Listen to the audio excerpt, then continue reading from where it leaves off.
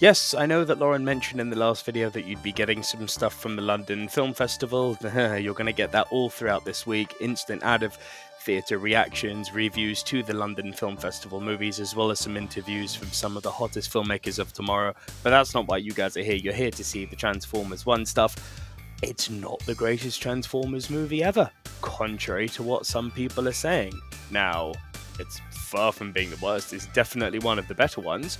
But this is not a film without its flaws. And yeah, let's discuss Transformers 1 today. Well, we've hit that magical 40,000, but we're still on our way to 50, and I continue to ask for your guys' help. I thank all of you who are subscribed, but I still see nearly 90% of you not subscribed to the channel and watching the content. Guys, it's free, it's an easy way for you guys to stay on top of the content that I release and that you're clearly consuming and not subscribing to. So please hit that subscribe button, it helps me so much. Please help me reach that 50,000 big landmark. Now back to the video. So first off, let's talk about the general synopsis for this movie. Transformers 1 explores the origins of some of our favourite characters, focusing primarily on the early days of Optimus Prime, known then as Orion Pax, and his relationship with D16, who eventually becomes Megatron. The film dives into their friendship, ideals, and the events that lead them down opposing paths. It's a story of camaraderie turned rivalry, framed in the epic backdrop of the Transformers universe. Lifelong fan here, of course I'm going to say it's epic. What's really exciting about this movie is that it does feel tailored to lifelong fans like this guy right here. Throughout the film, there are plenty of Easter eggs that nod to the lore we know and love, from subtle references to classic Transformers lore to familiar character designs. There's a lot to unpack that seasoned fans will appreciate. It's clear that the creators intended to honor the rich history of the franchise, and to that end the movie is a success. The heart of the film though lies in the relationship between D16 and Orion Pax. Their dynamic feels authentic, and the motivations behind their transformations into Megatron and Optimus Prime respectively are well developed. Nothing here feels forced. You generally understand how their experiences shape them into the leaders they become. This depth adds a layer of complexity that really enriches the narrative. Now obviously this is an animation movie, so we do need to address that. Let's talk about the animation and the choreography here. Visually, Transformers 1 is stunning. The animation style is vibrant, capturing the essence of the Transformers universe while bringing something fresh to the table. The fight scenes are well executed and exhilarating, showcasing the power and agility of the Transformers in a way that keeps you on the edge of your seat. It's a treat for both new fans and veterans of the series. And two things I'd actually like to add here. So, this is the first Transformers movie, I may be wrong here, but I think ever?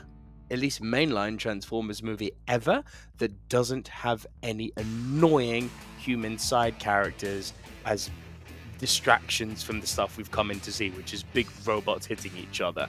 And it just allows the showpiece, the narrative, the showpiece, the action, it just allows everything to center on the Autobots and Decepticons, although they're not called that yet, as it bloody should. So I did say the animation was beautiful, and it is. The one thing I thought that was a little bit off, the actual faces of all the robots was a little bit on the humanoid-y side. Like when they don't have their battle masks on, their faces didn't look like robot faces. They looked like human faces, almost cosplaying as robot faces. So while the body and the aesthetics of the armor and the various limbs and their transformations and Cybertron itself and the city of Iacon all look freaking awesome, faces were a bit, it felt a bit like that old Beast Wars show, a little bit in terms of the facial animations only. That was the one thing in the animation where I thought you could have tightened that up a little bit. While the animation does shine for most part, the plot itself is sadly rather basic and papers thin, even for a Transformers movie. The story doesn't venture into particularly complex territory, and you can see where it's headed from a mile off. This simplicity might appeal to younger viewers, but may leave long-time fans wanting a bit more depth. Another point to consider is that the film lacks major dramatic moments that could elevate its stakes. Without these emotional highs, Transformers 1 struggles to feel truly epic. The absence of significant tension or consequences means that even the climactic battles don't resonate as strongly as they probably should have done. You never quite feel the weight of the decisions being made. It's also important to note, the film attempts to tread a very fine line between catering to the hardcores, the generations of pre-existing Transformers fans, and trying to bring in a new audience from the new generation, so a younger audience.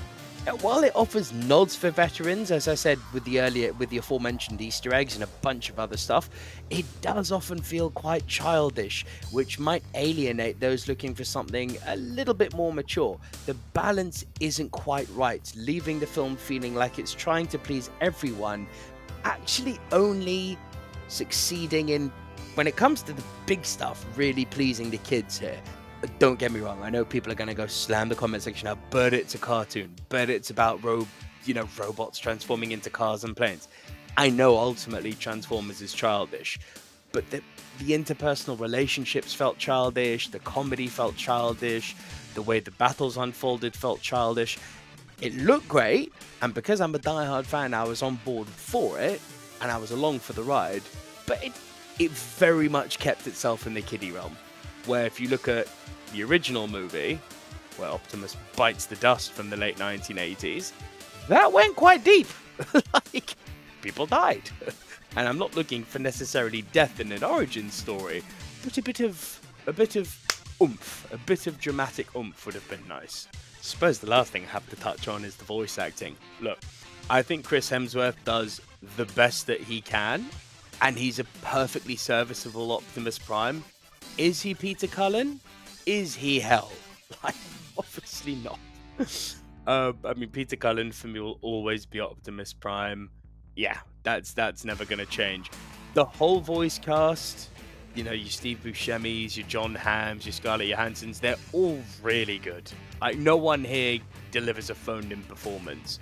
It's just not the same as G1. So this is very much me devaluing something because of my own personal nostalgia to the IP, but evaluating it as its own sole thing, yeah, the voice acting is on point here. So how the hell do I score this thing? Because it is fun. It is fun, but it's surface level fun, which, you know what, maybe after so many goddamn bad Transformers movies we've had this century, maybe surface level fun is, although it's a very low bar to cross, that's kind of the bar. As long as we're not getting the Michael Bay Transformers, it's all good, right? Although, hey, say that, I still defend the first two Michael Bay movies. Yes, including Revenge of the Fallen. That Bumblebee movie was freaking great, though. That's kind of the standard I'd like Transformers to be at, faults and all. Oh, do you know what? It's a lot of fun, but because it's a lot of fun, I'm going to go ahead and I'm going to score Transformers 1 6.5 out of 10. It's definitely a film you should go and support. It is by no means the best Transformers movie of all time, as some people have said. It's an enjoyable ride, though, with beautiful animation and a strong focus on character relationships, particularly between D16 and Orion Pax. The basic plot, however, and lack of dramatic depth hold it back from being truly memorable. While it caters to lifelong fans with plenty of Easter eggs, it doesn't fully embrace the potential for a more mature storytelling experience. If you're a Transformers fan, yeah, it's worth a watch, but don't go in expecting it to redefine the franchise. If you go in just wanting some robots in disguise, an origin story, paper-thin plot, but a good dynamic between the two leads, and just taking it for what it is and not expecting it to be a GOAT-level Transformers movie, yeah, you'll have fun. This is a lot of fun. Go and support it. It's one that's worth supporting. But once you have, let me know what you guys think. Tien, shout out to you, mate. I know you wanted me to review this, so I hope you enjoy this one. And shout out to all my Transformers fans out there. Let me know who your favorite Transformer is down in the comment section below, Autobot or Decepticon. That I'd be interested to know. As always, there is a subscribe button for you right here, another video for you to watch up here. Go ahead and do all of that goodness, and stay tuned to the channel for a slew of movie reviews from the London Film Festival. I'm Nico Lero. Bye for now.